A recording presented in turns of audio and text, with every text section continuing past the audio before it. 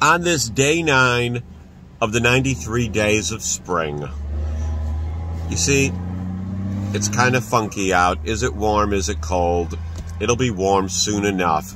But what I want to talk to you about today is one's own personal hell.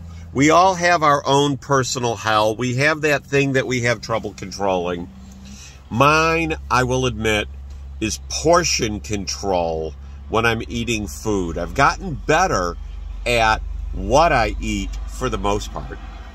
But it's the portion control. I like large portions. But I know that my favorite word, moderation, comes into play here. Especially since we're on day 9 of the 93 days of spring. Because do you know what comes after spring? Summer! Bathing suits, shorts, t-shirts, and even guys want to look good. So get over your personal hell. Figure out how to move on from it. And be happy, be well, and be blessed in all you do. And if you want a strategy, hit me up. I can help you.